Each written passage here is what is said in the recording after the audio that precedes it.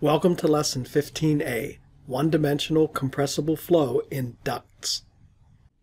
In this lesson we'll review the fundamentals of compressible flow. We'll discuss the isentropic flow approximation for an ideal gas. We'll discuss stagnation properties. We'll start to look at one-dimensional compressible flow in a duct. And we'll do some example problems. As a quick review, pretty much everything we've done so far has been incompressible. In other words, density is approximately constant. This is a good approximation for liquid flows and for gas flows at low speed, or better, low Mach number. Now we'll consider gas flows at higher Mach number, where compressibility is important. We'll let ma be the Mach number, which is the speed over c, where c is the speed of sound. I point out that many textbooks use a instead of c.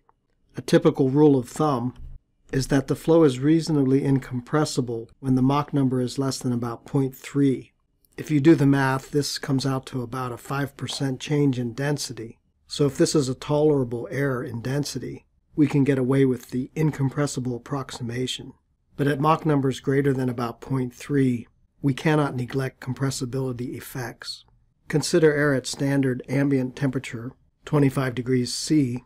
Speed of sound turns out to be 346.1 meters per second. So at a Mach number of 0.3, the speed is 0.3 times c, or about 103.8 meters per second. For comparison, most of us drive below 30 meters per second at highway speeds, so the incompressible approximation is definitely okay. Compare that to a Boeing 747, which cruises at about 250 meters per second. The temperature is different at altitude, but the Mach number is about 0.8. So engineers have to take compressibility into account when designing a high-speed aircraft like this. A small plane like a Piper Cub cruises at only about 45 meters per second, so the Mach number is well below 0.3, and flow around these airplanes can be considered incompressible. Let's look at some flow regimes. As we said, at a Mach number below about 0.3, we can consider the flow incompressible. If the Mach number is between about 0.3 but under 1, the flow is subsonic but compressible. Mach numbers near 1 are called transonic, and Mach numbers greater than 1 are supersonic. When dealing with compressible flow, thermodynamics plays a big role. For an ideal gas, such as air, we have the ideal gas law. K is the ratio of specific heats. For air, K is 1.40, and many authors use gamma instead of K. The specific gas constant for an ideal gas is universal gas constant Ru over the molecular weight. It's also equal to Cp minus Cv. And speed of sound is square root of K RT. And be careful that you always express T in Kelvin, not degrees C. In other words, use absolute temperature. Many of our flows can be approximated as isentropic. If you go back to your thermodynamics book, you may recall these relations for an ideal gas: the pressure ratio and the density ratio in terms of temperature ratio, and the ratio of specific heats K. These equations apply between any two states 1 and 2 in an isentropic process. This requires no irreversible losses and no heat transfer, in other words, adiabatic. These equations also apply to ideal gas flows, which is what we are dealing with here. For example, consider flow from location 1 to location 2 in some kind of a duct. If there's no heat transfer, the flow is adiabatic, and if W dot is 0, there's no work done on or by the control volume inside this duct from 1 to 2. The conservation of energy equation, or the first law, reduces to H naught equal constant, where H naught is the stagnation specific enthalpy. For our control volume, H1 plus 1/2 V1 squared equal H2 plus 1/2 V2 squared. This equation turns out to be true even if the flow is not isentropic. In other words, you can have friction along these walls, but since the flow is adiabatic, the energy equation reduces to this simplified form. Let's discuss these stagnation properties in a little more detail. For any fluid property F, stagnation property F naught is the value of fluid property F if the flow were brought to rest isentropically. For example, we approximate H as CPT for an ideal gas. So H naught is Cp times T naught, where T naught is the stagnation temperature. In our adiabatic duct flow, H naught is a constant, and Cp is a constant for an ideal gas. Therefore, stagnation temperature is also a constant. We expand H naught, and then express H in terms of Cpt, and we get this expression. We also have this relationship between Cpk and R, the speed of sound, and the definition of Mach number. Combining these four equations, after a little bit of algebra, we get T naught over T equal 1 plus K minus 1 over 2 ma squared. This turns out to be a very useful equation for us when we're looking at flow in ducts. Note that this holds for an ideal gas. This can be applied at any state in the flow. In other words, at any location in the flow. Here's a summary of isentropic stagnation equations for an ideal gas. We just talked about this one. If we apply our isentropic relations for the pressure ratio and let P2 equal P naught and P1 equal P, we get an expression for stagnation pressure over P, which is this temperature ratio to this exponent. We can do a similar thing with density, with the same result except with a different exponent. This pressure equation in particular is quite useful for duct flows. If Mach number is known, and T naught and P naught are known, we can calculate pressure, temperature, and density, etc. at that location in the flow.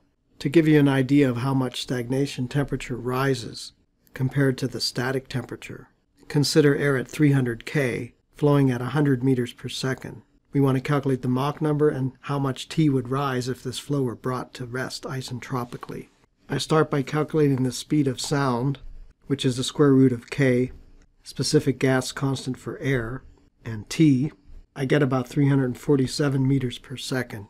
The Mach number is thus V over C, which turns out to be 0.28803, which is just below what we consider the incompressible limit.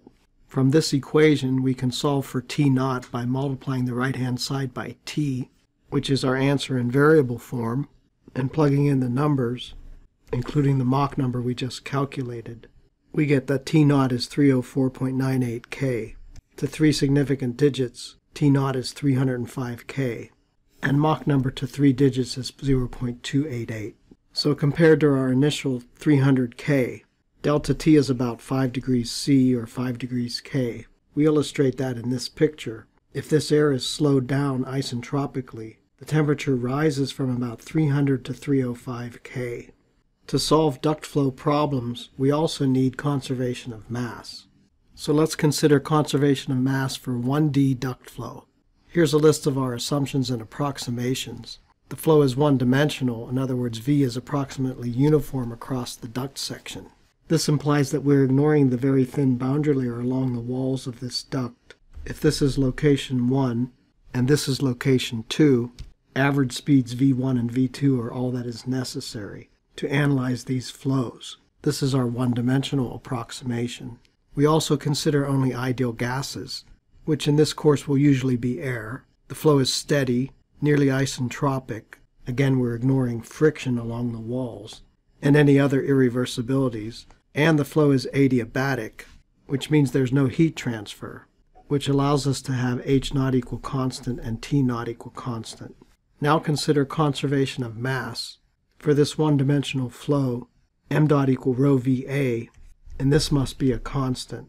For incompressible flow, we approximate rho as constant, so this equation simplifies to V dot volume flow rate equal VA, which is equal to a constant. So as area goes up, V goes down, and as area goes down, V goes up, as in this sketch. But for compressible flow, it's not so simple, so we have to keep density in our conservation of mass equation.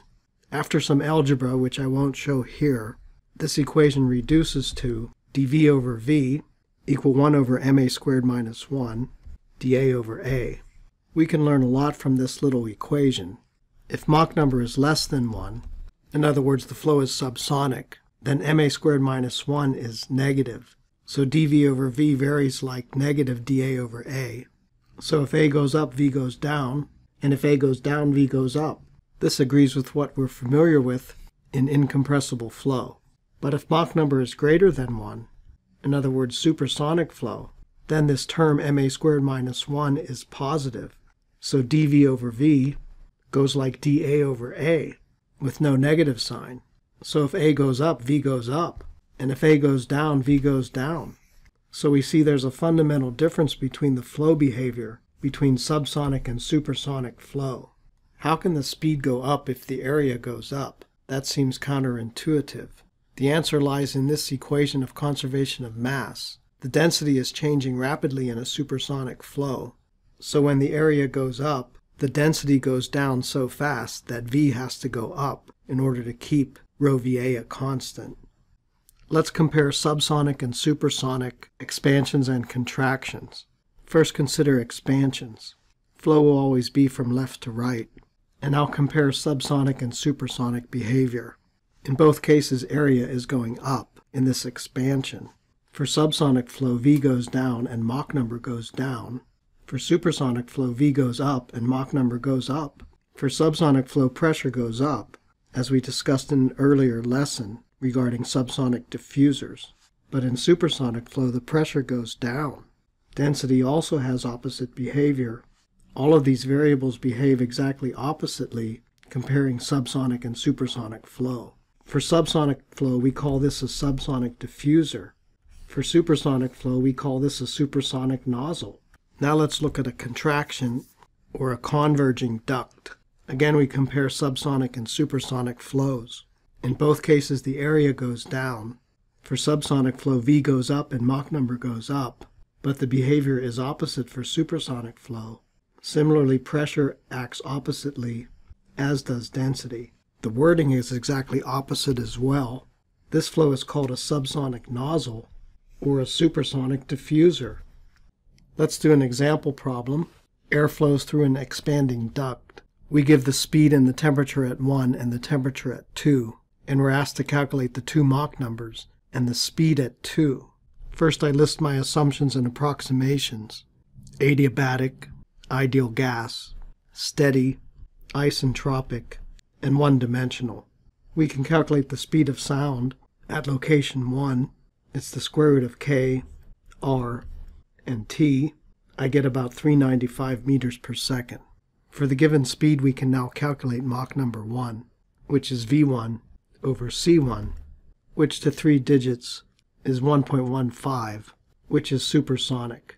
Since this flow is diverging and the flow is supersonic, Mach number will increase as we go through this diverging duct. We know for this flow T0 is a constant since there's no heat transfer, so we can write our expression for stagnation temperature in terms of T1 and Mach number 1, and in terms of T2 and Mach number 2. We can combine these two equations and solve for MA2, since T0 is the same in both equations. Leaving out the algebra, I get Mach number 2 is the square root of 2 over k minus 1 times the quantity T1 over T2, 1 plus k minus 1 over 2, Mach number 1 squared, minus 1, close bracket. This is our answer in variables. Plugging in the numbers, 2 over k minus 1, the two temperatures which were given, 1 plus k minus 1 over 2, Mach number 1 squared, minus 1 close bracket. Note that I use several digits here to avoid round-off error. I get 1.94773, so Mach number 2 is 1.95 to 3 digits. Finally, we need to calculate V2 from the definition of Mach number. V2 is C2MA2, but C2 is the square root of KRT2, so V2 is the square root of KRT2 times MA2, which is our answer in variables. Plugging in the numbers and using the Mach number we had calculated previously, we get about 653 meters per second. I want to show an alternative method using our stagnation-specific enthalpy equation. Since this flow is adiabatic, we break these stagnation-specific enthalpies into two parts and apply our ideal gas equation for H on both sides and solve this for V2. So here's our answer for V2 in variables. Plugging in the numbers, we get 652.60, or V2 is 653 meters per second to 3 digits. Scrolling up, we see that this agrees with our previous calculation. I'm always happy when that happens. Just a final comment, if you can think of different ways to do the same problem, it's a good idea to do it and make sure you get the same answer. This boosts your confidence that you are doing the problem correctly. Thank you for watching this video. Please subscribe to my YouTube channel for more videos.